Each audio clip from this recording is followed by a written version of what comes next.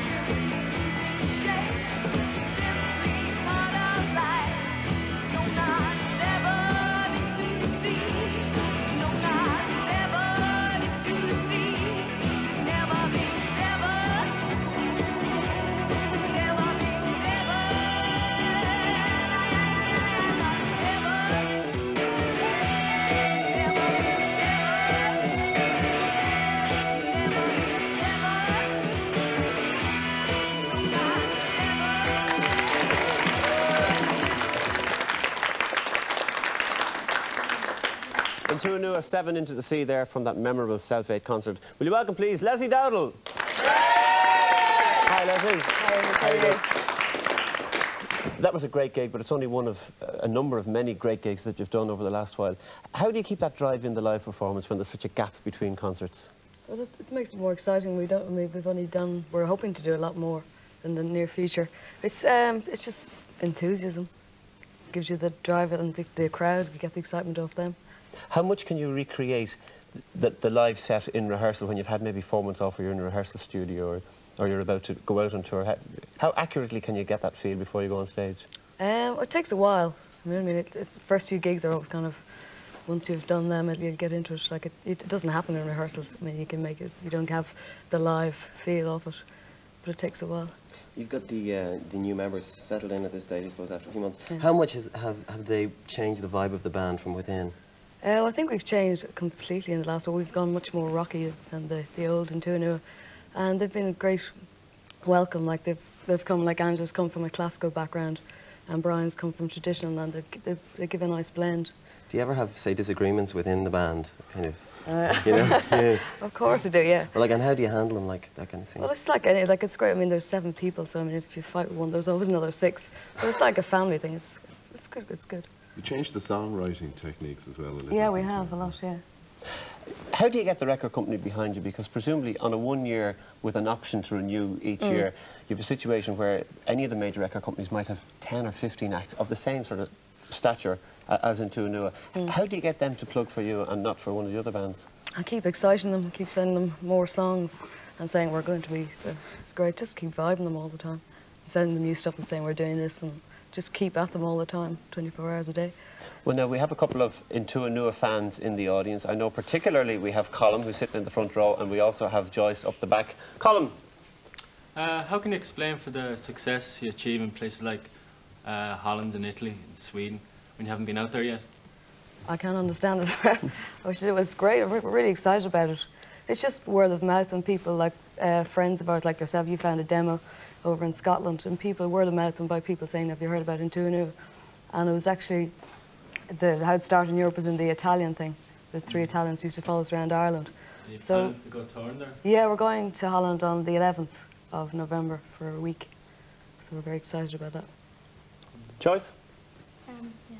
Most other Dublin bands, they've their bass guitars, their lead guitars and the drummer and the lead vocalist. What made you decide to spread out into a 7-piece band with the more unusual instruments? Well, it was actually more by accident than by design. It wasn't planned that we were going to, it just happened. The two of the guys, Martin and Ivan, the guitarist and the keyboard player, and they started up the band as an experiment, and they just wanted to try all these different instruments. I mean, we had everything. We had clarinets, cellos, and then it kind of limited it down. It was like an orchestra.